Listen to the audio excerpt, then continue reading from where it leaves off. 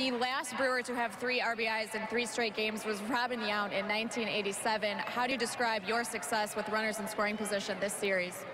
Just trying to hit the ball hard. Got some good pitches to hit, so you're only as good as the pitch you swing at. So I was just trying to get a pitch up I could drive, and I was fortunate that I got some. Coming off a rough road trip, what was the difference for you here at the plate against the Reds? Just like I said, try to swing at strikes, swing at good pitches, be patient, and not let the pitcher get me out. But if I get out, I get myself out. So just trying to pick him out and put a good swing.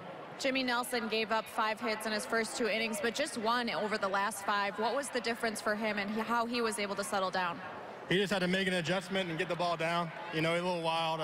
Got some balls get away from him, but he was able to settle in and just made that adjustment. That's what it's about, making adjustments. All right, thanks, Luke, for your time. Jonathan Lucroy, part of a big series here for the Brewers. 6 hits, 9 RBIs as the crew picks up their 2nd straight series win.